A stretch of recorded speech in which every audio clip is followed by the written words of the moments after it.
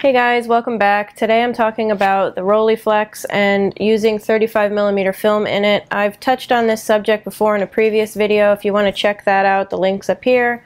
And today I want to talk more about the Rolleikin, which is the adapter that allows you to use 35mm film in this medium format camera. And I want to talk more about that kit and what comes with it, just in case you yourself want to try this out. I also want to show you some pictures that I've taken with 35mm film in the camera to show you that you don't lose as much quality as you would think, and I think you'll be pretty surprised at what you can get with it. So stick around.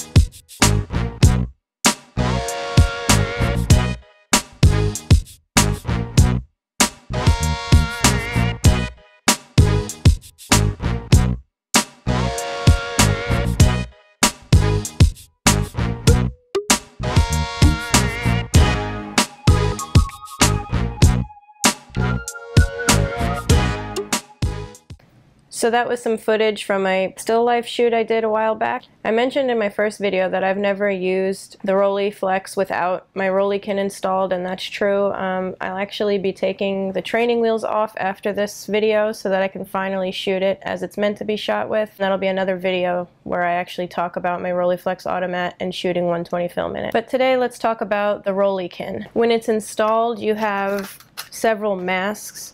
You have a mask down in the viewfinder. You have a mask in the window here, and you have a mask also for your lens hood. There will be pieces that you install for the take-up spool and where you load your cartridge. There'll be actual knobs you install. And really, if you're never going to use this area and you're never going to use a lens hood, you don't really need those masks. The only mask I needed was the one down in here, so I knew which area of the viewing screen was actually going to be on my film. And there's also a film counter knob that came with my set, because my particular Rolleiflex doesn't have a counter knob that goes to 36 frames. Some of the models do have that, so make sure you know that, whether you need that or not, before you buy your Rolleikin. Really how it works is that in the back where the centerpiece is that you install, the film runs over that, gets caught on the sprocket wheel, and as you go on to the next picture, you push in the counter knob to release it from the film, and it allows you to wind on to the next frame.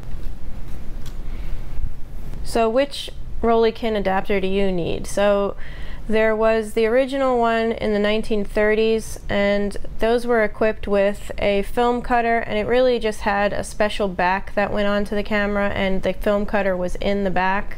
And that was because back then 35mm film was in bulk rolls and it wasn't in a daylight loading cartridge like we know today. And over the decade that was improved until they created the Rolleikin 1 set, which was in 1939 up until 1950.